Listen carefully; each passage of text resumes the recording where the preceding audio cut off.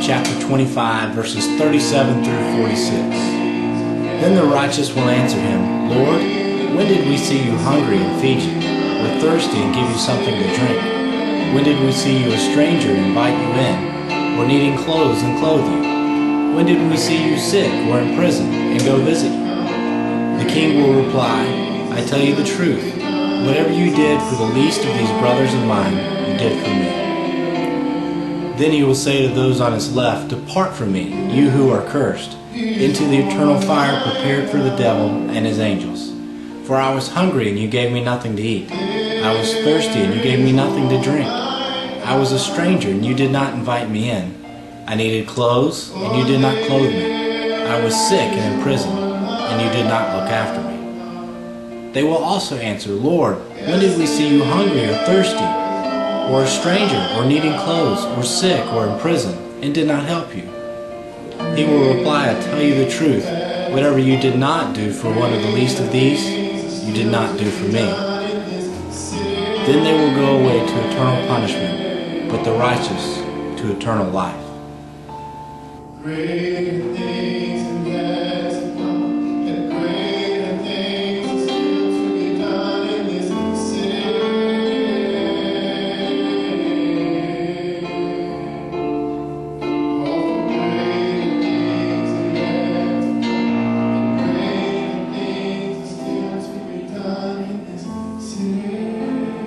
Let's make this song our declaration tonight. As we prayed for our friends, let's just focus on God for a moment. And I'd like for us just to sing this song as a declaration that He is God of the city, and that greater things are still yet to come. We've been struck down. We've been given a blow, but our God is still on the throne. Amen. He's still God of this city. He's still God of this county. And the prophecies that were given for you guys and for LCM and for West Orange and for Bridge City, this is just a little ripple in the tide right now. Because our God has proclaimed victory for us, for this city. We've seen revival taking place. And so let's just declare right now as we begin to worship Him. Let's just lift our hands to Him and let's sing with all our voices tonight as Jerry leads us, that He is God of the city, and we declare that. Let's sing it as though we're declaring it tonight with all our voices and declaring that greater things are still to come. And there's still more ahead of us as we proclaim that.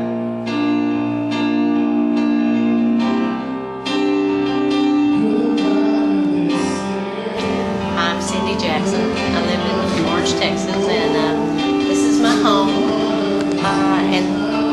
And Ike came and paid me a visit. And when Rita came through and destroyed another home I had, I was able to take what I got from my insurance company and buy this home. And then I came through and paid us a visit, and had approximately a foot and a half of water, a little less. And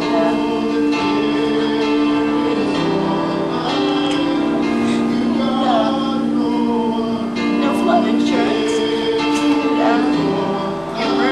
A lot of things in my home. And the enemy tried to throw me in a pit. And this wonderful organization called World Hope showed up. And actually I went down there to talk to James Bond, which is such a good name, but and get some information, because I was truly blessed in that my home got a lot less damage than a lot of people's.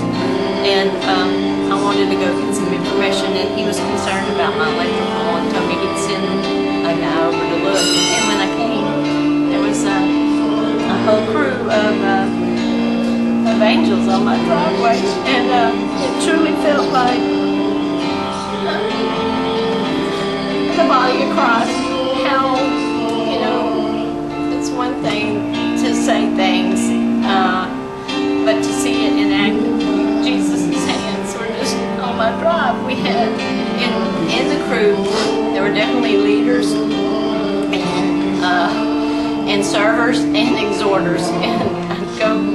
Y'all were so wonderful yesterday, and I didn't. At first, I was overwhelmed and didn't know what to say or do, and couldn't believe someone was here and going to help like that. And you know, it's just great. They would do anything from cut out sheetrock to carry limbs or pet my dog if he was barking too much. But I want to thank you really for coming and for giving me hope for the future. It's just that God just continues to show His hands by sending people to help. And it's real hard for me to ask, because I know there is so much more devastation in this area. But it was just such a blessing to me that people showed up and not only were willing to help, had the knowledge of what to do.